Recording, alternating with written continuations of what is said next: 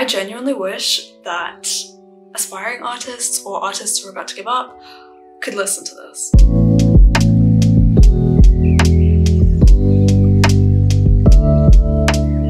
If you consider yourself a creative, you have probably had a conversation with someone who used to be creative and they say something along the lines of, oh, I remember when I used to paint or draw or whatever it may be. As a child, I used to hear this a lot and it filled me with a lot of sadness and dread for the future because I used to think, okay, well, what's the point in me doing all of this artwork at this age if I'm just gonna end up losing it when I become an adult? It seems like it's almost a custom that once you reach the folds of adulthood, you will simply have to give up your creative mantle in exchange for the responsibilities of life.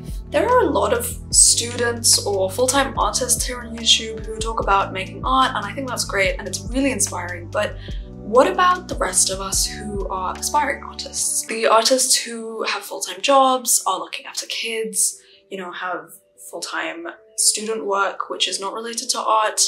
Where do we fit into the spectrum?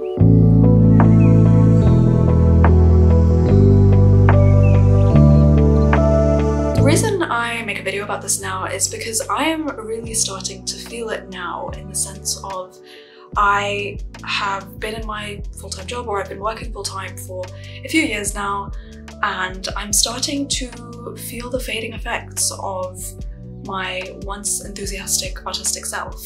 And that's not to say that I don't make art now, but I am feeling that I'm doing less and less of it, and that's making me really upset actually. It's what I like to call inevitable evolutionary creative retirement. Bit of a mouthful, I didn't really know how to make it shorter. Naturally, as you get older, your responsibilities will shift and you will feel like you have no time. This means that anything including family, work, or health, or anything else take way more priority over anything, pretty much. And don't get me wrong, these are all extremely important. However, Socrates said something really profound, which is, beware the barrenness of a busy life. After all the firefighting is done in looking after your external priorities, you suddenly find yourself lost as you realize you've forgotten to take care of the internal priorities of your creative soul. Despite that, I too find myself stumbling deeper into this rabbit hole of a barren life.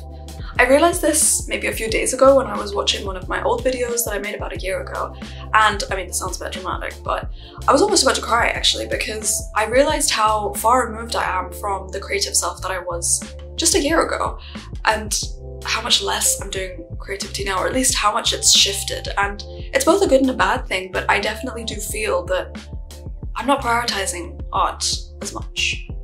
However, I am trying my best to hold on to the interests that make me me as an artist, and this YouTube channel is one way of doing that, as are the continual efforts that I make to paint and to draw, which I do share on my Instagram, and more recently I'm trying to do that on TikTok, so you can follow me at design.do. For example, this sketchbook is one that I started in October of 2022, and I've still not finished it. And as you can see, it's really not that big.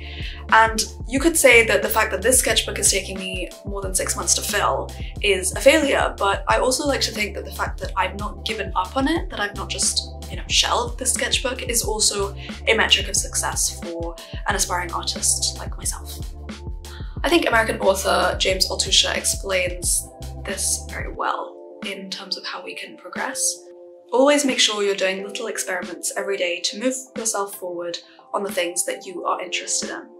If there's anything that I'm trying to do with my life and with this channel, it's to encourage myself, and by extension you guys, that investing time in your creative self is completely worth it. The time that we make to fulfill this need of ours is a priority.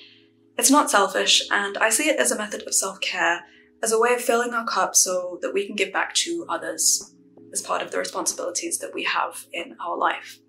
Allow me to share with you an excerpt that I wrote on my personal blog about this topic. Either way, you can subscribe in the link below.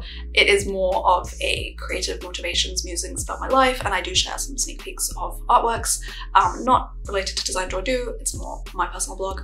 Anyway, if you're interested, you can check it out below. I'm going to keep fighting tooth and nail to stay creative, despite the odds stacked against me. Time, work, family life, and my general lack of focus. Let me know how you try and keep hold of your creativity amongst the busyness of life. And if you want to know how I used to keep a daily sketchbook, then you can check out this video here. If not, you can subscribe here to see more videos. I really hope you will subscribe because I'm trying my best to make Design to Do into a financially viable business because I've been putting that off for like 2 years now. And with that, I will see you in a couple of weeks because weekly videos are getting a bit much, but yeah, I will be back soon. All right, bye.